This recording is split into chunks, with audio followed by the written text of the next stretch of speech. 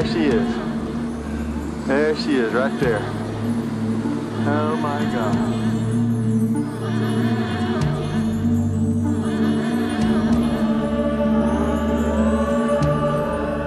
Look, drop!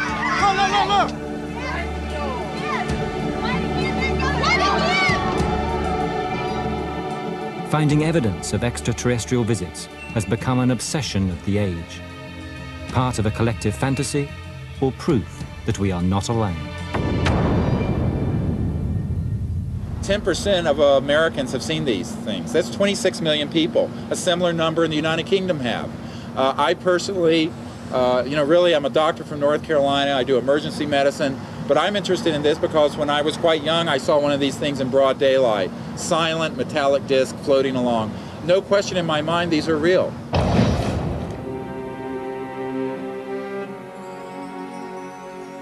Central Mexico. A team of Skywatchers, led by Dr. Stephen Greer, prepares for yet another encounter with a UFO. We came here for the purpose of observing them, and if we can, to try to signal to them and get them, if possible, to land in a field or near us, or hover nearby. It's our intent to be able to communicate, if we can, to the fullest degree possible.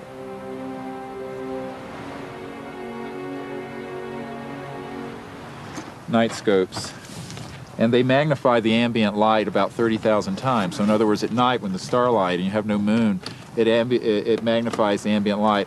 And frequently, if we see an object that we're wondering if it's extraterrestrial in origin, we'll be able to get a good fix on this and see if there are any aviation lights on it or anything. And it's very, very sensitive.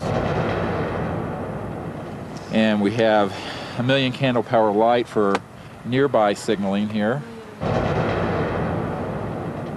We set these strobes out during the event in Mexico. One thing I didn't share with you, which is very important, is that it illuminated the whole leading edge of this huge triangle. You can imagine a massive triangle the size of 3 football fields. The whole leading front edge of it became a light that was lining out when we did this.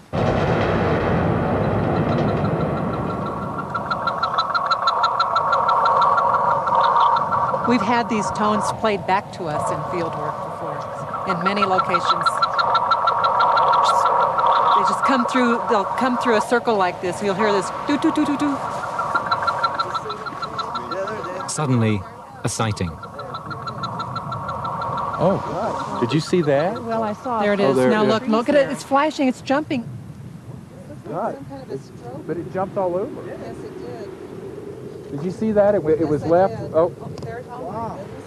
Boy, what a great view. Funny that we were just talking about how something always happens at this time of night. Something unusual. Yeah. Well, so there it is.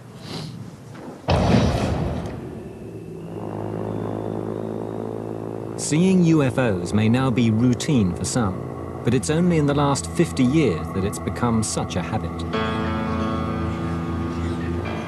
It all started one afternoon on the 24th of June, 1947.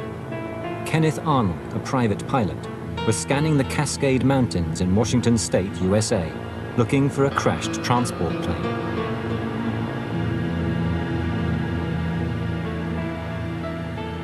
Arnold suddenly glimpsed 9 disc-shaped objects flying in formation.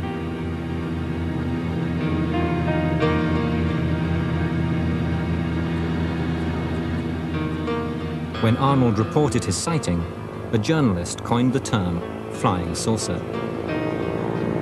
They seem to kind of weave in and out right above the mountaintop. And I would say that they even went down into the canyons in several instances, probably 100 feet.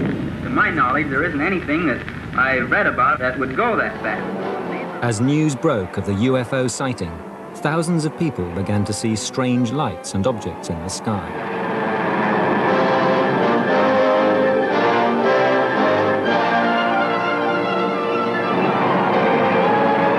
What the hell are we looking for? I see it, above and ahead of me. I'm trying to close in for a better look. This is Captain Willis Sperry, an airline pilot, giving an official account of his sighting of unknowns. The object was flying head-on at us. It was 50 times the magnitude of the brightest star. Pilots are particularly good witnesses for many reasons. First of all, their motivation to become pilots in the first place. They like to be up there in the sky. They like to be in control. They have command authority. And for a senior captain of an airliner, for instance, he has to make proper judgments at all times. A psychologist who specializes in perception, Haynes has spent 10 years collecting pilots' accounts and photographs of UFOs.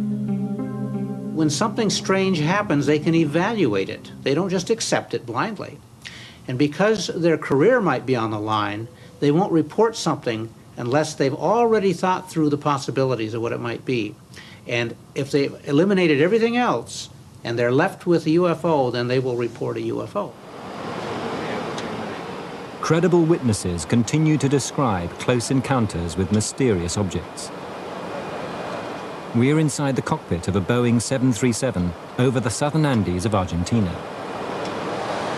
The UFO was here, static. Initially, we thought it was moving towards us. But as we got closer to a turning point, the lights on the UFO became brighter.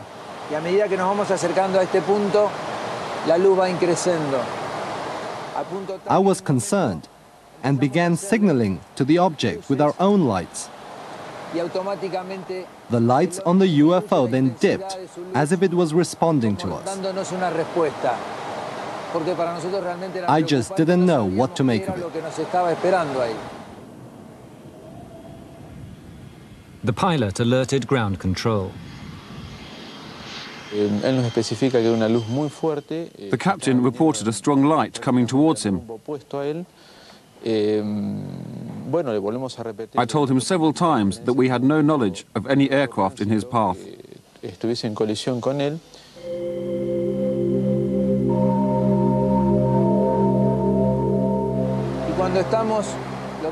As we were preparing to land, just before touchdown, there was a power cut, and all the runway lights disappeared. I then had to take the decision to abort the landing.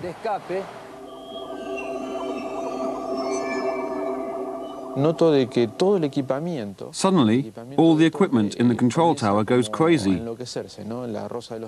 The wind gauge goes out of control.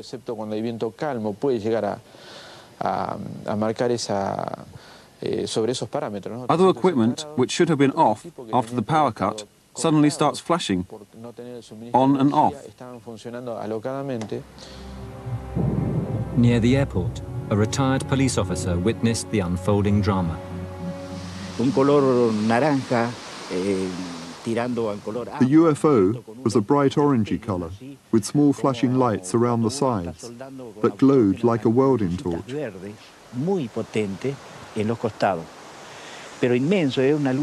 It was a huge light that glided off towards the lake.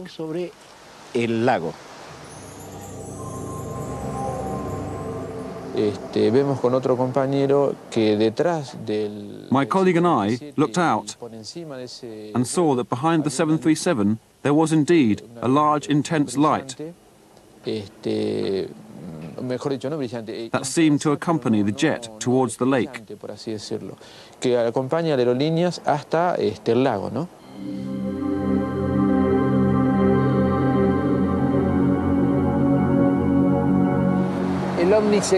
The UFO appears to be waiting for me, hovering above the middle of the lake. It allows me to fly over it, and then it glides off over the mountains. That's when it disappears.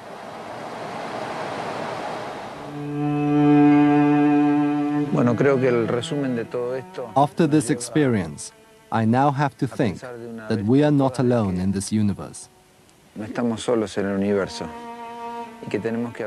that we are going to have to open our minds and prepare for a completely different way of seeing ourselves.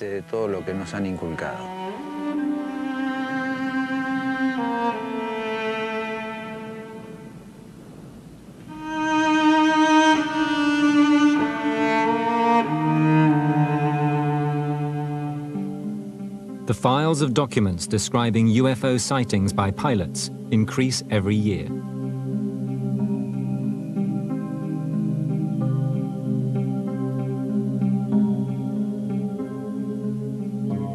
To Dick Haynes, pilots' testimonies are clear evidence of extraterrestrial intelligence.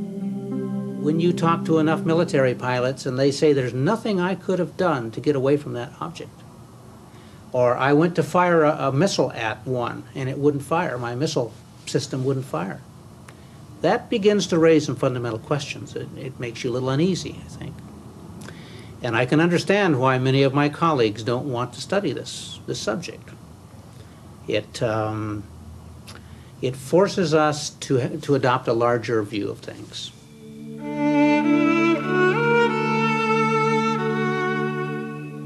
But now we don't just have to rely on the credibility of witnesses. Skywatchers are armed with a new weapon, the camera. What flashes or flies or just falls with style ends up on video.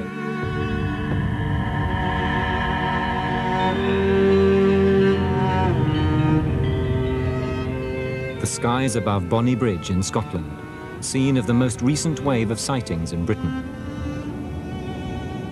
My friend and I arrived here to take photographs for a college project that we were on. And over beside the pylons, the two flashing pylons over at Kincardine power station, we noticed two small lights, what we assumed to be a helicopter or a plane. As we were watching it, it moved over towards Grangemouth Stadium and it hovered for about a minute. And then what we noticed was the lights, what we thought were turned off, actually the object turned round and the lights were on the other side of it. And from there, what happened was it tipped and swooped and then flew directly over our heads. And I pointed the camera up to the sky and pressed the button. And the photograph that I did actually get was quite spectacular. 2 miles away, the Malcolm family has been plagued for months by strange fluttering lights in the sky. We were driving along this main road just behind me, and my dad pointed out the car and he says, "Look, what's that? It's in the farmer's field." So I stopped the car and the two of us jumped out and we looked at this object. It just appeared out of no place, and it was like the size of a jumbo jet. I mean, you can't really explain the shape of it because it was so light. It was a brilliant white light on it, and you couldn't get a shape in it. It was possibly about jumbo jet size, eh? Oh, it was massive. And it stopped again, and two white sphere objects came out the side of it. And one especially came really close to the car, and that, I must admit, caused a slight panic. The next thing, the two smaller objects went back into the bigger object, and it just totally vanished. I mean, it didn't go up or down or sideways, it just like disappeared. This is one of the many videos of a UFO filmed by the family.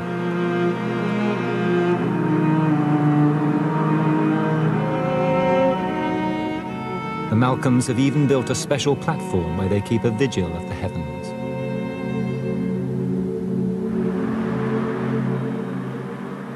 The Malcolms' first encounter. A light chased the eldest son, Neil, on his way home one night.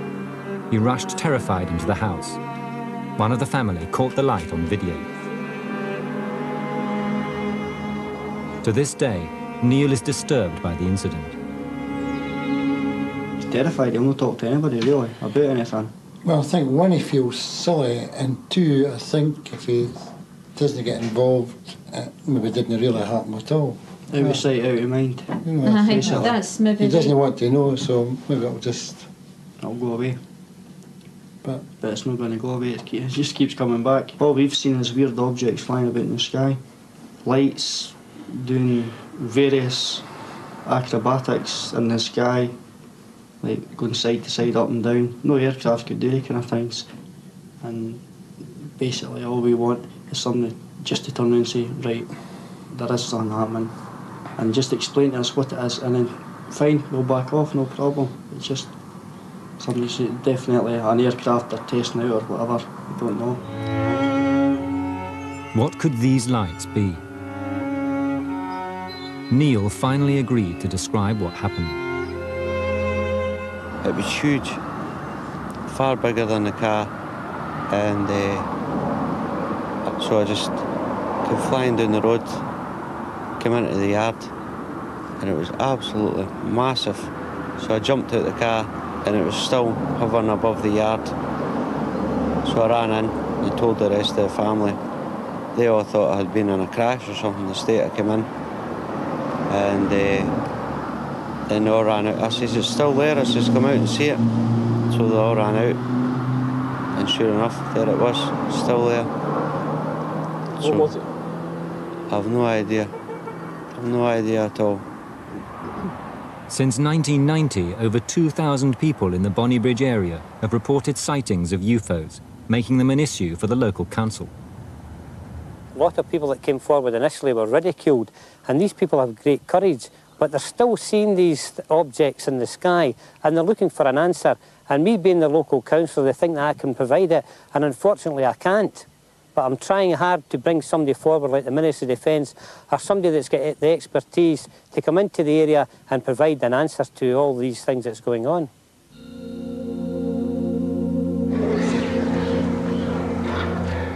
But in 1991, the Belgian authorities were just as confused as the UFO watchers.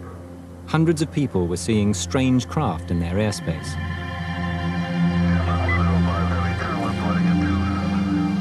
The Belgian Air Force scrambled fighter jets to intercept the unidentified craft that appeared on radar screens only to vanish.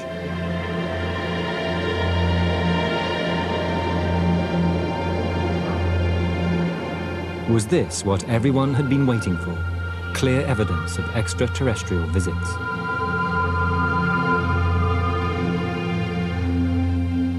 Perhaps not. At that very time, the US Air Force was carrying out tests of its latest war machine over Europe. Stealth, the ultimate fighter, probably caused the panic.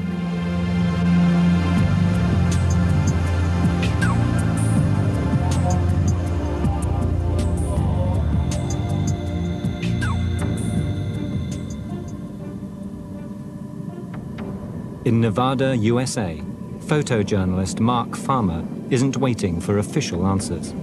He investigates UFOs his way.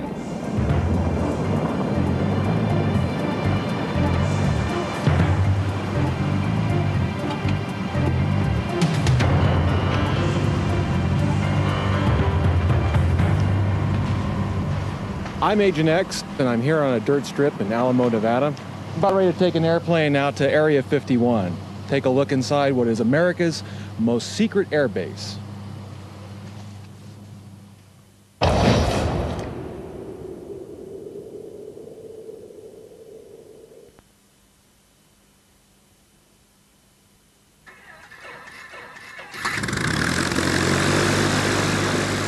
Flying over these mountains out into the Tickaboo Valley, and we're going to fly right along the restricted line of Area 51, right to the east of that restricted line and right to the north, and we'll come back and we'll get some good shots of the base.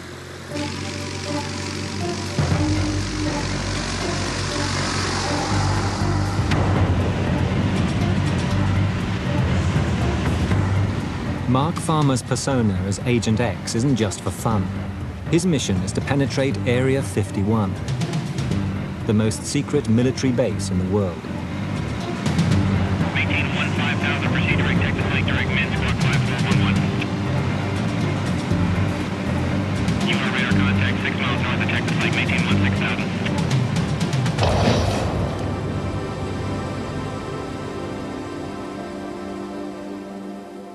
The US Air Force denies that the base even exists.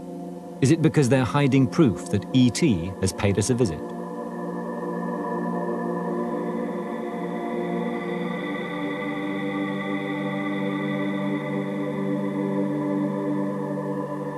Agent X assesses his latest mission into Area 51. even he doesn't buy all the legend. The pilots that use these airspaces refer to this as the box. And I've talked to a few of them. Some of them like to come through this place here, Coyote Summit, and pop up as high as they can real quickly so they can just look over and see what's in there, then they go back down. But it just goes to show that even the normal guys with top secret clearance, with access to some of the highest technology, cutting edge aircraft that are out there, are not even allowed to take a peek or talk about it. As far as the stories with all the aliens, I mean, there are a couple compelling tales. Unfortunately, even the most compelling tales and the best eyewitnesses, of which, myself, I've seen a couple UFOs out here, there's no evidence to indicate that anything is alien. There's no burden of proof here to indicate that we're reverse engineering anything, that we're in possession of alien technology, or that we're flying saucers around. It all comes down to where's the disc?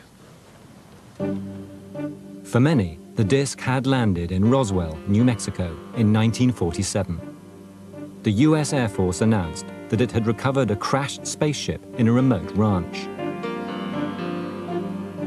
Hours later, they claimed it was only a weather balloon. But by then, it was too late.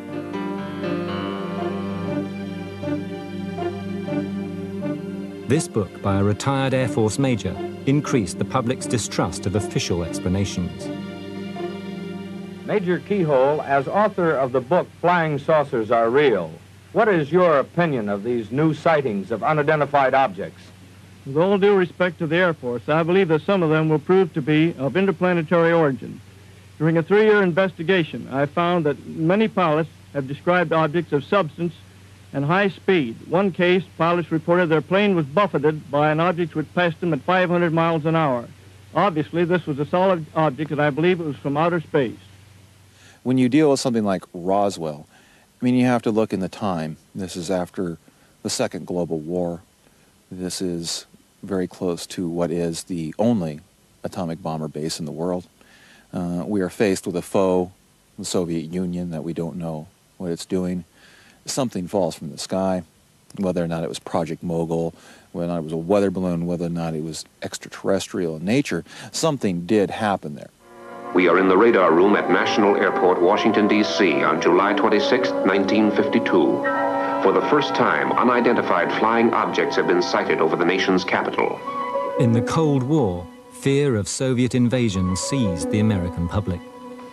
I see them. Everyone looked up to the heavens for signs of a nuclear apocalypse. They're all around me. They're moving in on me. They're coming closer. UFOs became invaders, and they were often tinted red. They're coming right at me.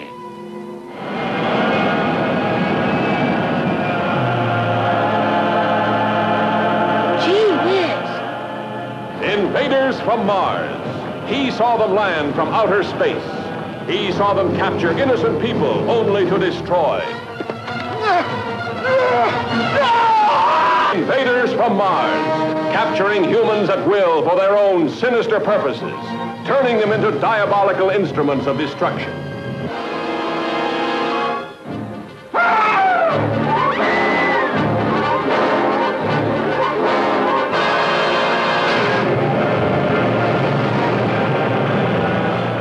In the 1950s, America's science fiction films were very much about the alien, about the threat of being taken over by some foreign power. And that alien was conceived in much the same way we conceived communism, as hierarchical, as group mind, as rigid, as disciplined, as impersonal, as emotionless, as an unstoppable force that is going to take us over and destroy us.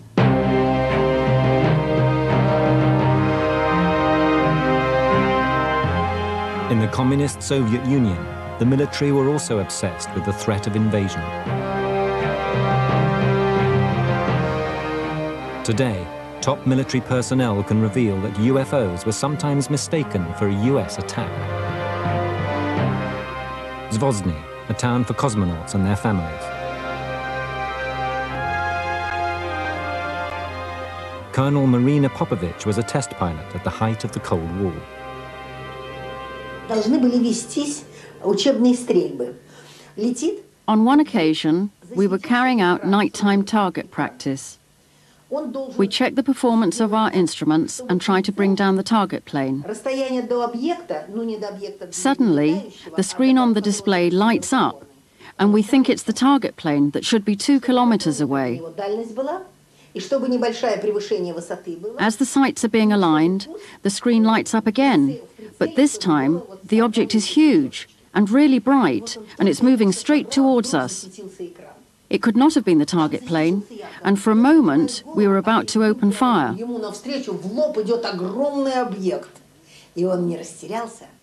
We were in a MiG-21, and the object was so close, collision looked unavoidable. But suddenly, the UFO tipped on its edge and in a flash moved off the screen. We had recorded the encounter on film, and I have these photographs. They are stunning, and I'll never forget the experience. A close encounter with a UFO that could have led to World War.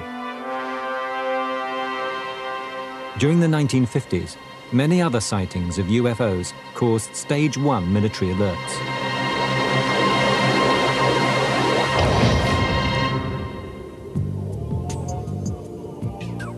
The Cold War is over, but the USA continues to monitor space for signs of a missile attack. This is Space Command, a gigantic complex under Cheyenne Mountain in New Mexico, the nerve center of US space intelligence. We know what's up in space, we track it, and we have many space support missions. If we have a missile launch any place in the world, the first thing that happens is our space assets, a satellite, sees the booster on that missile light. After 30 seconds to about a minute and a half, the satellites will tell me if that's in fact a missile, the direction it's going, and it'll give me a basic indication of what areas of the world may or may not be threatened by that. And we provide the national command authorities, the President and Secretary of Defense and their counterparts in Canada, with a picture of what's going on so that they can make the appropriate decisions. Many ufologists believe that Space Command has already tracked extraterrestrial visits. Well, occasionally, you know, we get calls right here into Cheyenne Mountain, direct to the command center or the Space Control Center, that reports an unidentified flying object.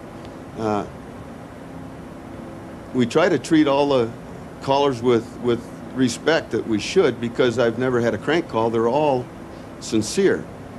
And aside from my personal beliefs about UFOs and space beings in other universes, I can tell you that we've never seen any evidence to that here in Cheyenne Mountain.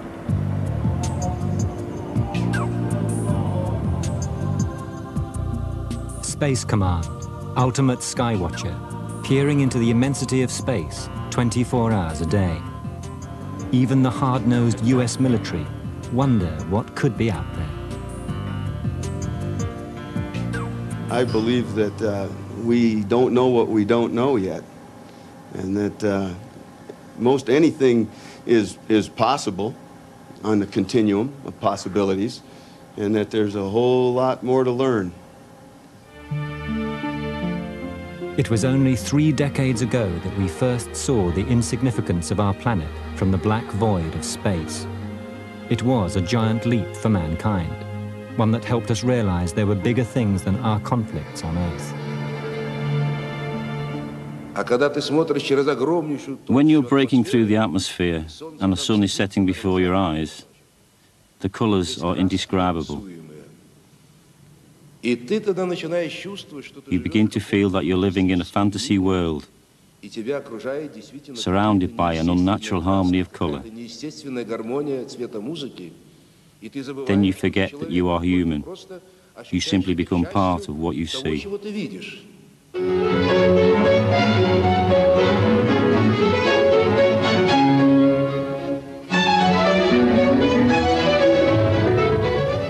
Russian film of cosmonaut Kolnyakov training. To date, over 300 humans have ventured into space. The pictures and recollections they brought back have had a profound effect. I can't believe that in the vastness of our galaxy, we are alone in this boundless cosmos. I think there are other forms of life, and that, with the help of space programs, sooner or later a meeting will indeed happen.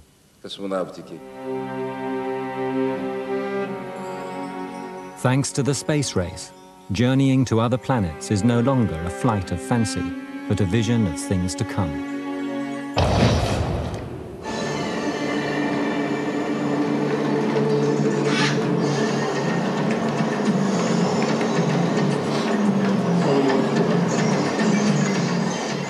One of the most popular shows in Russia today is UFO Extra, a weekly report of UFO experiences.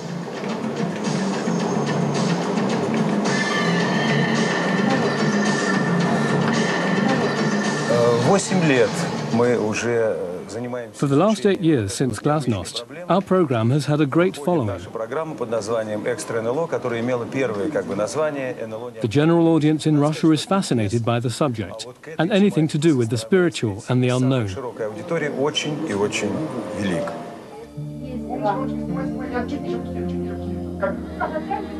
Alexander Myagchenkov travels all over the former Soviet Union, investigating UFO sightings.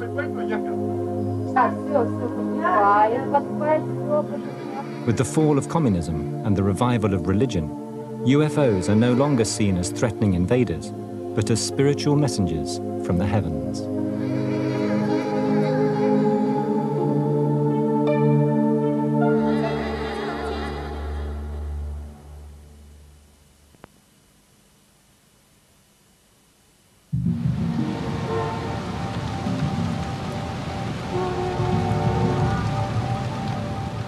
In 1984, a young couple in New York had an extraordinary experience.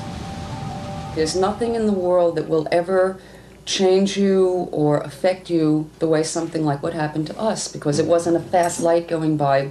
We were singled out and allowed to view this thing and to let it show us, for whatever reason, how stunning, how magnificent, how advanced, and how mysterious these folks are. We were on the Brooklyn-Queens Expressway, and as we were heading toward the exit ramp to Metropolitan Avenue, Denise had noticed this strange red light in the sky. I really didn't pay much attention to it until suddenly the entire thing lit up, and we found ourselves standing underneath this UFO. It was the most astonishing and shocking spectacle imaginable, because we did focus and pinch ourselves and go, oh my God, this is a UFO, this is one of these, flying saucers.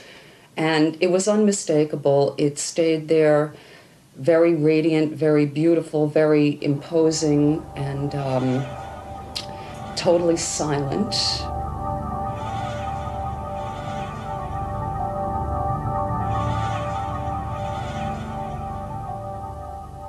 We've not yet been able to crack the meaning. I think people just get so blown away and they start adding so much to it. It's hard almost to take it at face value because it's so overwhelming. There is a definite reason why they approach folks.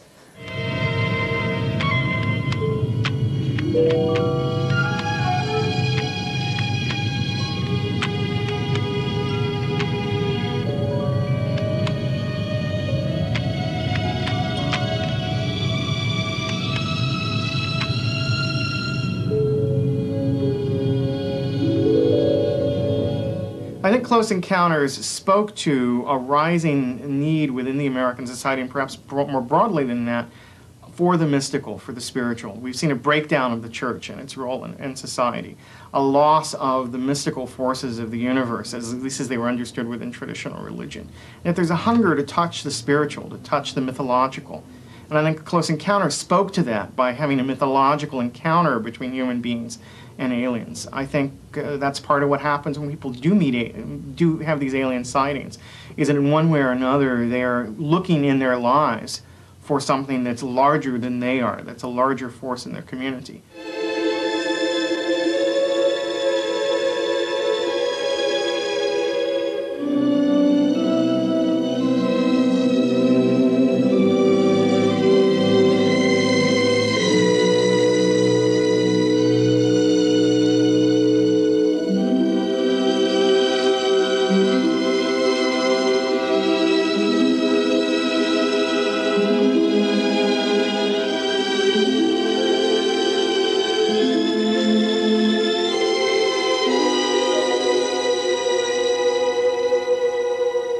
That hunger for the spiritual, I think, governs an awful lot of the various sightings and mythology around the alien, and has particularly since the 70s forward.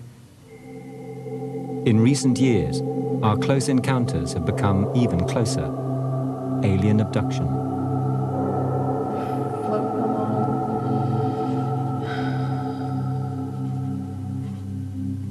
And I see a ship right above the water. Has this ever happened to you before? It's very familiar to me. Bud Hopkins, a successful artist and self-appointed abduction expert, is using hypnotic regression to help this woman recall her experience of alien abduction. Suddenly there's this light that opens up from the bottom. And we move into the light and we float up into the ship. The size of this is enormous, and that's one of the most disturbing things about it, because it works against its credibility even, that it can be so many people. How can so many people be involved? But when we did a survey through the Roper organization using questions that were indicative of abduction experiences. For instance, have you ever seen balls of light inside your bedroom or in your house? Have you ever lost a period of an hour or more?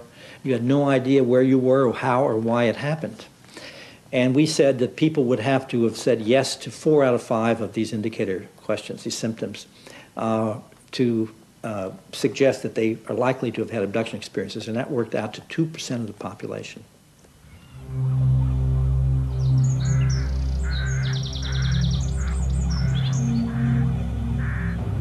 It was in December of '91, and I was returning to the farm from visiting my family, lived about 50 miles away. And I had seen something very strange in the sky. It looked like an airplane that was in trouble, and it was much too low, but it was sufficiently alarming for me to need to pull off the road to have a better look at it. I was suddenly then uncomfortable, and I wanted to run, but I couldn't move. In the blink of an eye, I was surrounded by light, and I remembered nothing.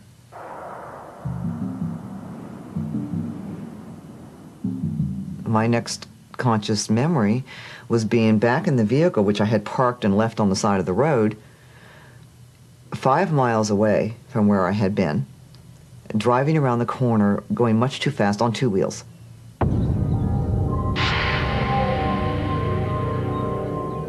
A few years ago, near Edinburgh, 2 friends, Colin and Gary, were driving along when they saw an object hovering above the road. It was black and shiny in colour. It had a distinct metallic look about it. It looked a solid, crafty, some form. Whatever it is, I've no idea. It was just there. We had no choice but to go underneath it. So we basically just went for it. So I crashed the gearbox in my car down into 2nd gear. I accelerated like mad. I must have picked up to about 50, 60 miles an hour. There was no way I was stopping. Just as we were going underneath the object, you could start to make out the bottom of it, and it dropped like a shimmering curtain of light. And then suddenly, I'm not in my car. I'm thinking, where's my car? Where's Colin? And I'm looking all around about me, and I'm like in a void of blackness, and I'm thinking, where am I? And then just sitting looking about, I thought, am I dead? When we started looking into one case after another and found that what the people remembered consciously was a pretty traumatic abduction experience, which then intersected with dreams that they had had, as they explained, well, I used to dream about that thing afterwards, etc. You begin to find the evidence accumulating that these are real experiences. We'd wake up with scratches. Scratches. New scars on our bodies. In fact, missing we got contact lenses. Oh. Wake up with your eyes completely shut. You couldn't open them because your corneas were scratched. Bloody noses. Yeah, a lot of blood on the pillow. We'd wake up with Bloody, grass in the bloody bed. ears. Dirty feet when you knew you'd taken a shower the night before. It's wonderful. Oh, you have to deal with that. In Virginia, Beth and Anna contacted Bud Hopkins. Under hypnosis, they relived their experiences and made drawings of their encounters. The only part that seemed real was this. Most psychologists think alien abduction is fantasy, but Bud Hopkins thinks the similarities between the claims proves they're true. The figures turn up, small figures with large heads and huge black eyes. The person is then floated out of wherever they are, through the windshield of the car, through the window of the house, and up usually some kind of beam of light into the craft. They are calmed down all the time. You'll be all right. You won't be hurt. They're put on a table, and there's a systematic series of physical procedures that take place that finally end up concentrating on the reproductive organs, especially removing ova samples from women and sperm samples from men. In Scotland, Colin and Gary also underwent hypnosis. And I saw these three creatures coming up towards the vehicle of the car.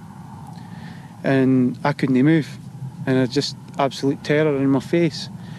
And then suddenly I'm in some form of place, like a room or somewhere, and I'm on a platform. And I could see that I had no clothes on, and there seemed to be these creatures. There was small ones and big ones, and it's like they were interested in the physical aspects of my body. I have memories of the aliens taking fetuses from my body, of showing me the fetuses. They are obviously children of some sort. They do not look wholly human. They do not look wholly alien. There's a possibility they could be some sort of species cross, although with what I know of biology, that makes it hard to accept that. But I also believe that they may be thoroughly human, but genetically altered in some way. Genetically altered in some way. And just raised, gestated outside the womb. At Harvard University, Professor of Psychiatry John Mack has invited controversy and ridicule by taking alien abduction seriously. If you meet with the people themselves, you realize that they're people who are quite healthy. These ideas, even though they're outlandish to us, they are distinguished from delusion by the fact that the people themselves question this. They doubt it. They have an appropriate attitude toward the phenomenon. If it's a fantasy, it's the wrong fantasy. I want a fun fantasy. I don't want one that scares me, and I don't want one that I can't explain, and I don't want one that I can't tell my next-door neighbor about. We have to get over the ridicule, the automatic dismissal of this, and we have to be open-minded enough to say, let's look into it. Because if this is true, it's the biggest event in human history. I know what I saw, and I know what I saw was real. And I didn't care what anybody says. I was just like an answer to it all. This phenomenon suggests, A, we're not the highest intelligence in the universe, and B, in a certain sense, we're not alone. So this phenomenon is breaking us out of that notion, but it's not the only thing that's doing that. I mean, there are increasing attention to shamanic cultures that have never felt we were alone. There's increasing emphasis on spiritual practices which take much more seriously the reality of other kinds of beings.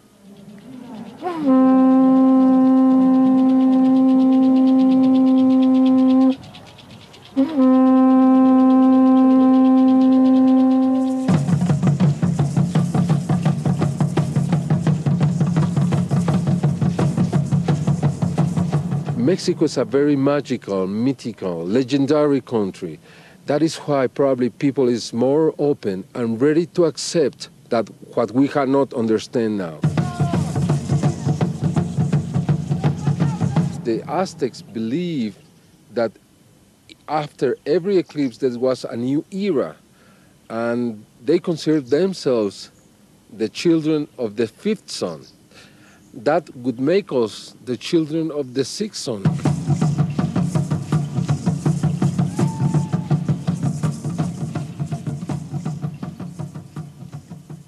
The ancient Aztecs and Mayans of Mexico believed their ancestors had been visited by extraterrestrial beings. The forthcoming eclipse would mark the beginning of the age when they would return.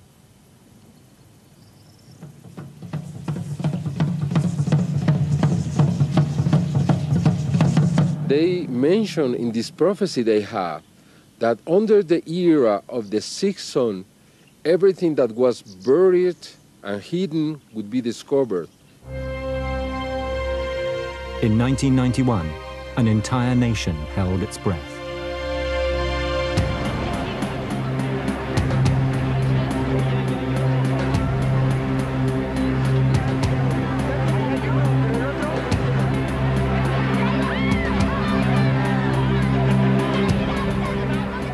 In the following weeks, Mexicans reported a record number of UFO sightings.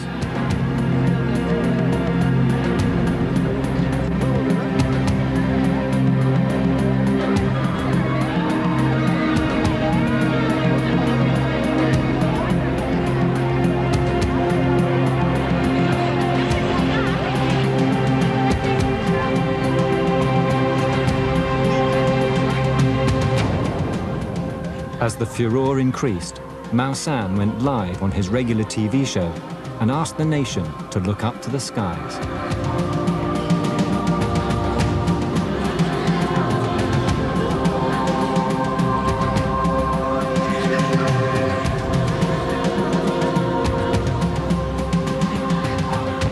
It was so important, this show, that lasted from 11 o'clock at night until 10:30 in the morning without stopping.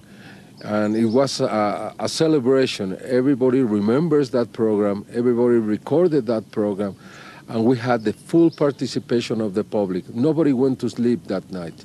And then is when everything started.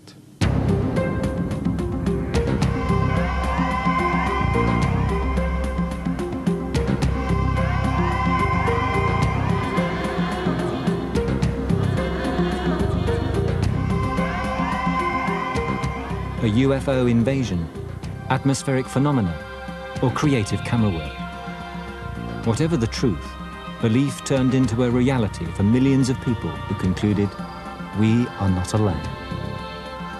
Over 1,000 videos poured in. In the national hysteria, any blip in the sky became evidence of the arrival of the extraterrestrials.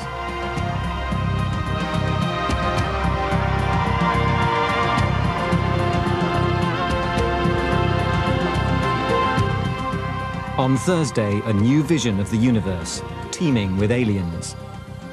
Meditating Irishmen who vector in spaceships. Implants left in bodies after alien abduction. Interdimensional portholes. And the Hopi Indian dance of the universe.